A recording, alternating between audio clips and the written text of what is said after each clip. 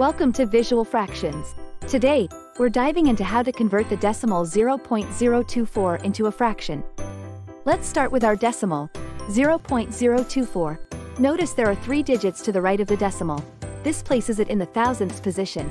To convert this decimal into a fraction, you initially put 0.024 over 1, essentially treating the decimal as the numerator in a fraction where the denominator is 1. This sets up the conversion process where we multiply both the numerator, 0.024, and the denominator, 1, by 1000 because there are 3 decimal places. So, 0.024 times 1000 gives us 24, and 1 times 1000 gives us 1000. This translates 0.024 to the fraction 24 over 1000. Next, we simplify. Both the numerator and the denominator in 24 1000ths can be divided by 4, the greatest common divisor. Divide 24 by 4 to get 6, and divide 1000 by 4 to get 250. So, 24 1000ths simplifies neatly to 6 over 250.